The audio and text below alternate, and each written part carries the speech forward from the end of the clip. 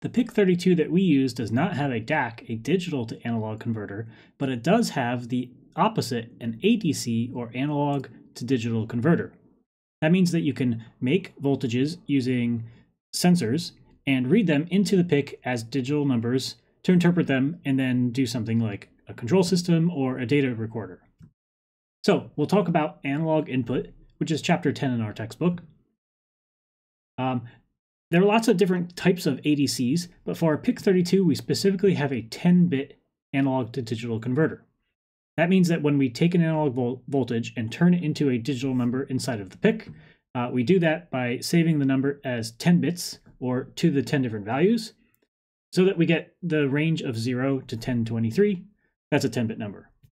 We'll probably store those into an unsigned short, or a 16-bit number, because that's the smallest bit range that we can use to store this number. So in the short, some of the bits won't be used. So it's not quite efficient. You can find other ADCs that are 16-bit, but they have, in different PICs or different chips. We just don't have it on our specific PIC.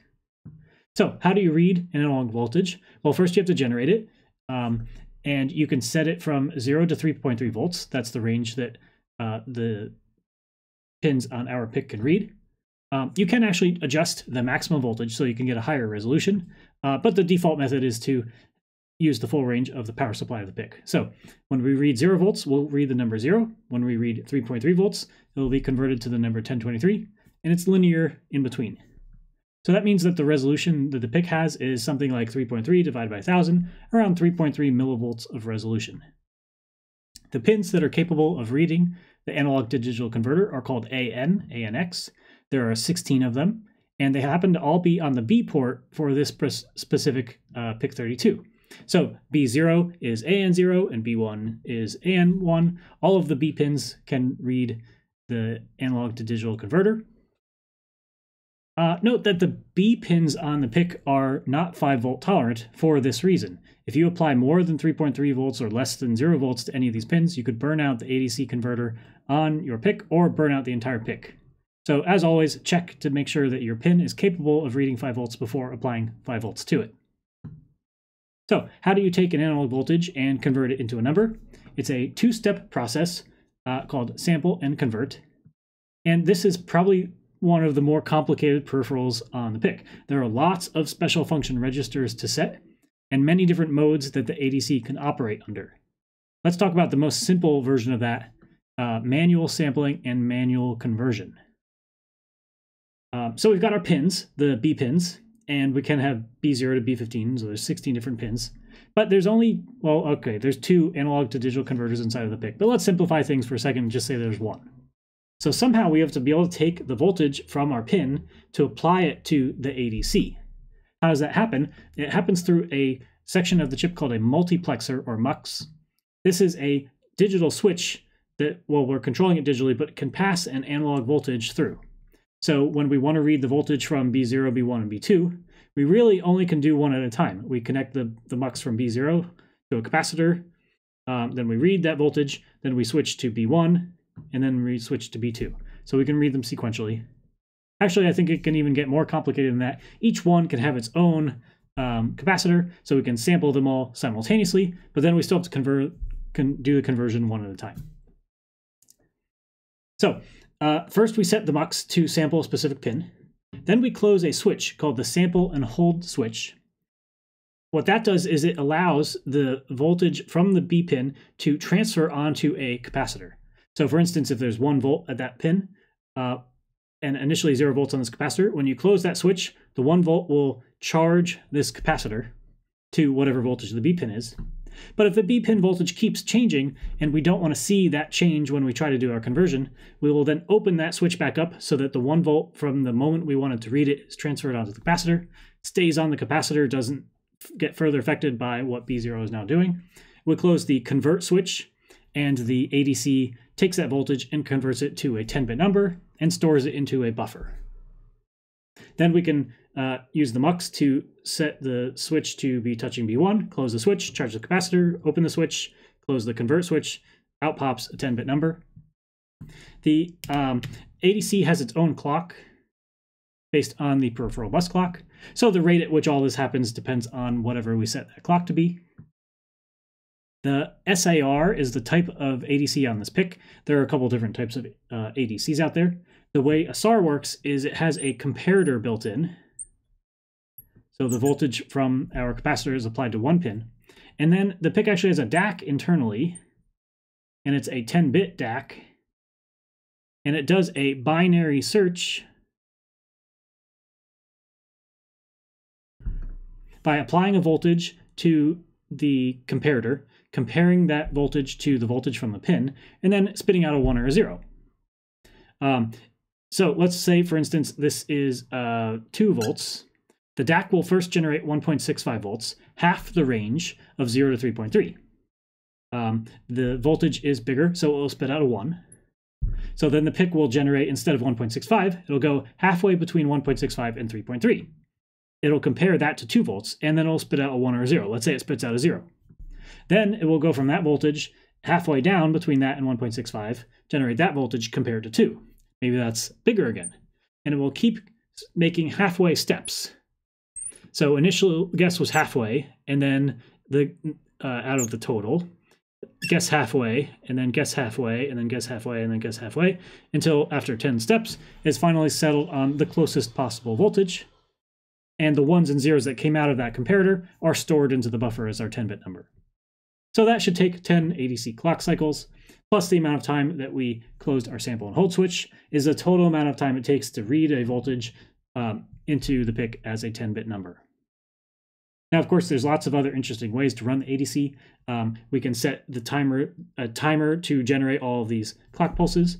We can have this cycle through automatically and store the data into buffers, and then we never have to call a function that ever reads these. We just initialize the timers and the ADC, and all happens in the background. Let's look at some sample code, though, that shows us the really most basic way to do this, which is manually telling the switch to close to sample and manually closing this switch to do the conversion.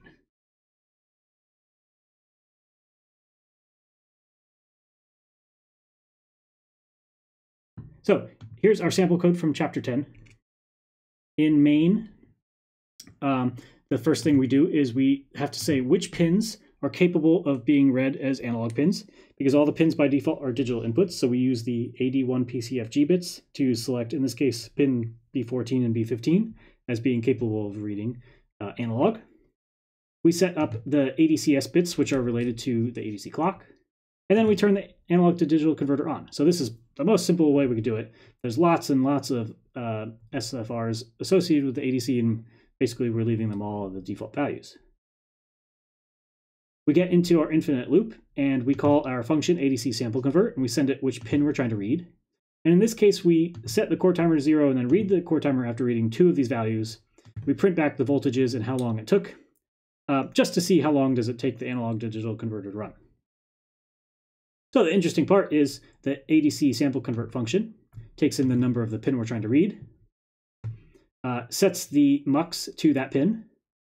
When we set the samp bit to 1, that says close the switch that starts charging our capacitor. We do a manual delay here using the core timer, but without setting the core timer to 0. After that amount of time, we disconnect the sample and hold switch. That triggers the conversion to occur. We wait until that conversion is done. The number is stored in the buffer, so we return that number.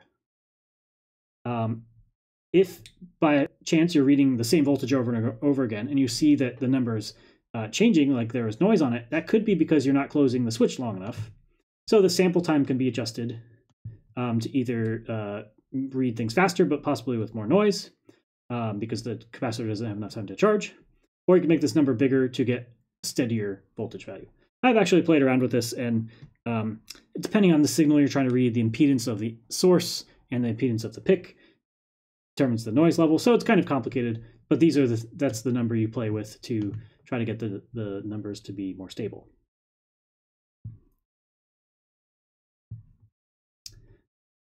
So I was playing around with the homework, and it asked you to change this sample code from being manual sampling and manual conversion to an automatic version.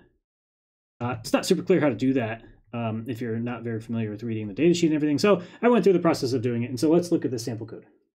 The interesting thing is that the function sample convert, because we switched to an automatic mode, is a lot more simple. We select the mux pin we're trying to read from. We start sampling. The amount of time has been set up in the initialization, so we don't have to set that. Samp goes back to 0 automatically after a certain amount of time. We wait until the conversion is done, and we return the number. So because things are happening more automatically, we only have to call this function, and there's no delays or anything. The timing's all been set up. That means that our initialization is a little more complicated. So we still have to set the pin that we're trying to read from. In this case, I'm only reading from one pin. After I've set up everything else, I turn the ADC on. That's similar to before. Now I need to set the SSRC bits to do the automatic conversion process. Before we were doing manual, so we left the default value. I'm also going to set this whole sampling process to be manual still. I'm still calling a function to force the ADC to occur. I could have this happen automatically, basically saying, as soon as it's done sampling, just go and sample again and keep sampling as fast as it can, always putting the newest value into buffer. And then I never even have to call my function ADC sample convert. I just read the value out of the buffer. It might not be it didn't get triggered to read at that exact moment, but it's happening so fast in the background that it doesn't really matter. But in this case, we're still doing manual. So then we have to set our ADC clock up, and then the SAMC bit here sets how long the switch is closed. And by playing around with this number, you can try to reduce the amount of noise, but also slow down your sampling rate. So this is the way you can do some automatic sampling and conversion. What I did here was I took a sine wave from my Nscope going from 0 to 1 volt, and I plugged it into my B15 pin, and I tried to read it 1,000 times a second for 1,000 data points, so 1 second of data, store it inside the PIC, and then print it to my computer so I could see what the noise level was and just what the voltages look like in general. I don't want the PIC to always be reading, so I have it wait here until it sees a new line from the computer. And if the letter that it received was the letter A, that triggers it to read 1,000 times. So 1,000 times, I'm going to set the core timer to 0, do my read, and then wait for 1 millisecond to have passed so that I get exactly 1 millisecond amount of time in between reads. This is a way of kind of doing it without a timer-based interrupt, but I could have used an interrupt if I had other stuff to do here. After collecting 1,000 things into my array A, then I go into a for loop where I print them back one at a time. So I've already loaded that onto my PIC. Let me see what that looks like. min-gw32-make, and I will go into PuTTY. And PuTTY's not showing anything because the PIC will not send anything back until I send the letter A. So I'll type the letter A and hit enter. The PIC for 1 second collected 1,000 data points, and then it printed them all back. So I guess there's 1,000 numbers in there. The sine wave's going from 0 volts to 1 volt. On the ADC, that should be from 0 to around 300. So I see a maximum value in here of something like 315 and a minimum in 10. So I don't know, it kind of looks like there's a sine wave, but I don't get to plot it because the data is still in PuTTY, it's still as text. So this introduces us to the next thing we need to be able to do on the PIC is once we collect all this data, we want to send it back and plot it. Let's use Python to do that. So here's some Python code that's going to open my serial port, send the letter A, and then read back 1,000 values and plot them for me. We'll start to introduce some more Python code as we go, because in the next few projects we do, we'll be collecting data, sending it back to plot. You could do this in MATLAB, and the book suggests to do it in MATLAB, but these days Python's a little bit better. So how do we do Python? We're saving this file as a .py, that's a Python file. Our library, rather than #include, is import, so I'm importing the serial library. I'm opening my serial port. Here's the name of my serial port. This is the baud rate, and I'm using hardware flow control. Then I'm printing to my screen which serial port I opened just to do a sanity check. Now the PIC is waiting for me to send the letter A, so I write the letter A and a new line. That triggers the PIC to collect 1,000 data points at a kilohertz, so 1 second of data. Then the PIC starts sending the data back. So I set up a list to save the data into. and the number, essentially the index, how many data points I've received. So while I have not yet received 1,000 data points, I will read the text that comes back from the PIC into this variable. And those are this is kind of like a character array. So each letter is saved as a byte in this list of data read. I'm going to convert that into a string. So now I have the data as a string of letters. Then I can use the int function to turn my string into an integer.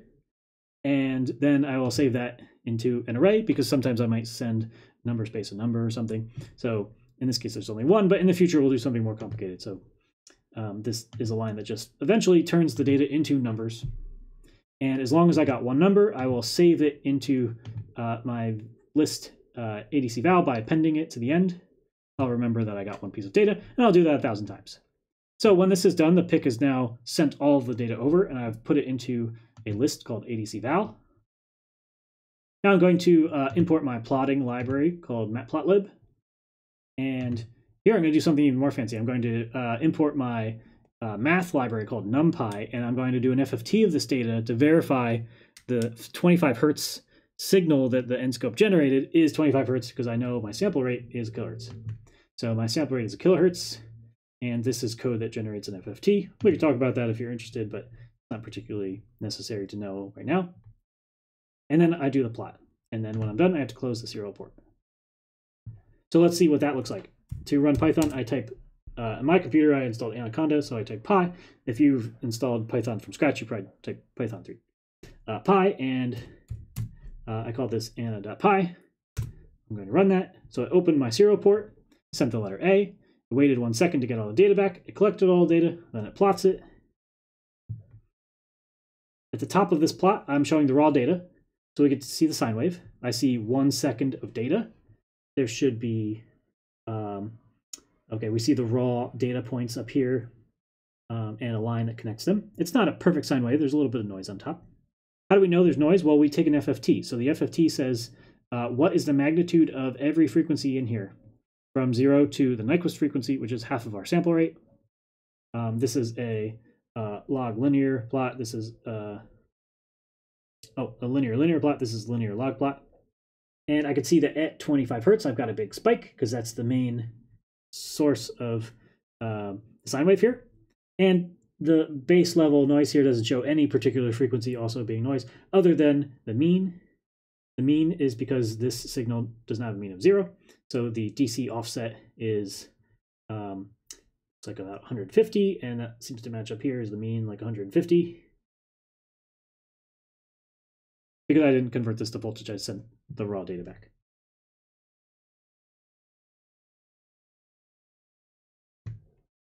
So that's the long explanation of how the analog to digital converter works and how to read the data back into Python to plot it. We'll be playing around with that as we explore our first project in chapter 24.